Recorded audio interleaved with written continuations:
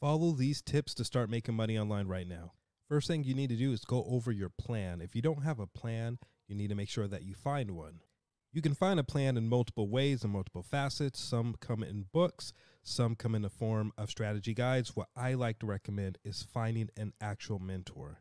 A mentor is a great way to go because a mentor can give you step-by-step advice and guide you on the pitfalls and the pain points that you should avoid and also be prepared for. If you have these guidances with you, you can save yourself a lot of time and energy and also avoid a lot of mistakes.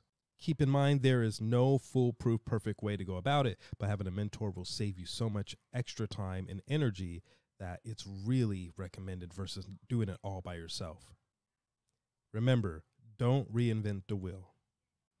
The next tip that I recommend is going over your skill set. You need to have a clear, objective viewpoint of your skill set.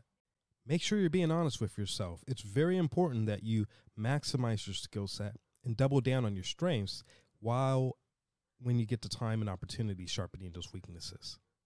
Focusing on your strengths first should be a no-brainer. This is how you're going to gain some momentum, hopefully get some successes, and also attract other men and women of value who are willing to come in and trust you and take a chance on you to be someone they are willing to work with. So maximize yourself by doubling down on your strengths, then go ahead after and sharpen some of those weaknesses.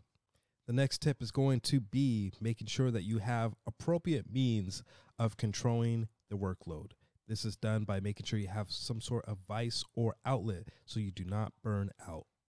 Burnout is a real problem. It's something that I constantly talk about with my students, making sure that they do not burn out, whether it's a school assignment or it's something that they are doing in terms of business. Burnout is something that can sneak up on all of us if we're not careful. It's something that is very well known and very well researched, but we need to have healthy outlets to avoid burnout. This can be helpful in the form of many different ways, whether that can be a vacation, a break, a timed, allotted sabbatical, whatever method that you choose, make sure that you're following it, and ideally find one that's been proven over time to work for many other people in your field and your personality type. This leads to my next tip, which is going to be all about your personality type, knowing yourself and how you work. Now, this is important for a lot of different reasons that we're going to dive into. Knowing yourself is great so you can avoid triggers that can potentially cause you harm and or waste a lot of your time. So knowing yourself, knowing your triggers can be essential for you being successful. And my favorite reason to know yourself and to know about your personality type is because it can help you figure out how to efficiently learn. When you know how you learn, when you know what type of learning style works best for you, you can be very efficient with your time and you can utilize strengths and weaknesses based off your personality to get the most out of any lesson plan correlated to how you learn. So this is going to be really beneficial. If you're someone that needs to see something, you know that you're going to be a visual learner. If you're someone that's more audio, you're going to be an audio type of learner. There's different types of learning styles that you can maximize. So figure out what works best for you, your personality type, your temperament, and then go ahead and build a curriculum from there. My next tip is going to be all about routine. Make sure that you have a structured routine. This is going to be helpful for you. Of course, you want to make that routine based off what's best for you, but having a routine is one of the most successful traits you're going to find in any men or women involved in success. We know that children thrive well when they have structure.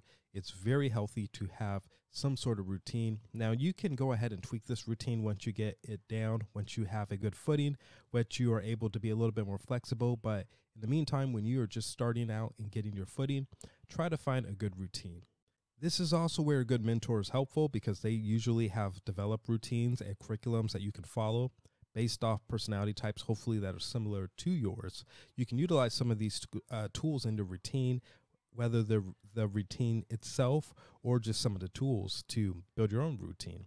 Or you can ask them if you are close to them, if they are around, if they're not someone in books, but an actual person that you have a relationship with, or even just in a Facebook group. You can ask them some of these things and they can help you so that you can get a chance to have a flow and figure out how to be productive with your time. And finally, we are going to talk about the final step, which is going to be the obvious: work hard. When you run into these men and women of value that are willing to give you contributions to your success, make sure that you're not wasting their time. More often than not, all they're going to want to see is that you work hard. A lot of times you're going to remind them of them, just in a form of you.